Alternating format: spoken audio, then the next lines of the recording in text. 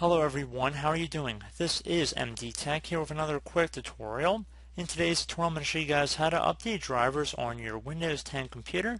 This should hopefully be a pretty straightforward tutorial, and without further ado, let's jump right into it. So if you're looking to manually or automatically install drivers on your computer, this tutorial will be for you. So we're going to start by opening up the Start menu, and you want to type in Device Manager. Best Match should come back with Device Manager above Control Panel. Just left click on that one time. Now let's just say you want to update your display adapter, so either double click on display adapter or left click on the little arrow next to it.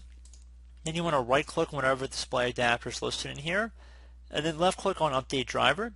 You can try searching automatically for updated driver software using the first link, or you can actually install driver software if you've downloaded from the internet by selecting Browse My Computer for driver software.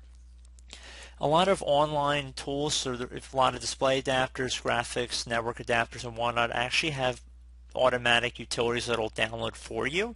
So if you go on the web and then just type in whatever your network adapter listed under here is, you might be able to find an automatic tool that will download and install it for you from Intel's website or whatnot.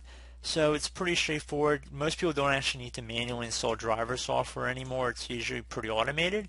So I do hope this brief tutorial was able to help you guys out.